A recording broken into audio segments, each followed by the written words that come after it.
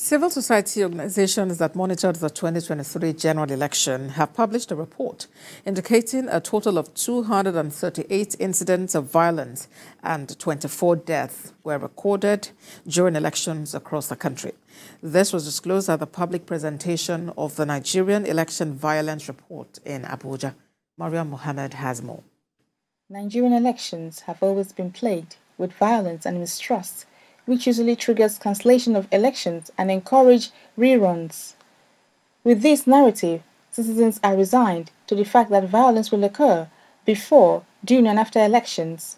Since 1999, electoral violence has increased with every person election cycle due to internal political party dispute, party rivalry during campaigns and at the eventual outcome of elections. Civil society has been very critical of this trend, and this prompted these CSOs to investigate and publish their reports so stakeholders involved in running elections can take note and do more to curb the menace. Their conduct should basically be looked into.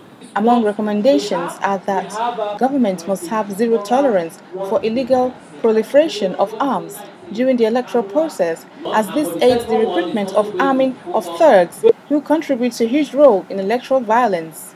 The three states that are going to have election have huge history of electoral violence, and that is Kogi, Imo, and Bayelsa. And that is why we need to double up and do the best we can do to foster electoral violence. INEC insists that the reduction in recorded cases of violence during these elections indicates a marked improvement as compared to other polls. He assures Nigerians that the Commission will do more to ensure violence-free elections in Nigeria. Sure, your INEC is taking the issue of electoral offences very seriously, very, very seriously.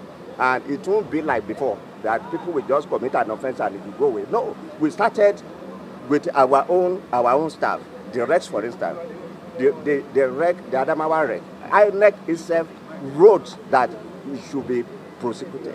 Governments and politicians at all levels are all invited to join hands and put an end to electoral violence across the country, as it is giving the country a bad name.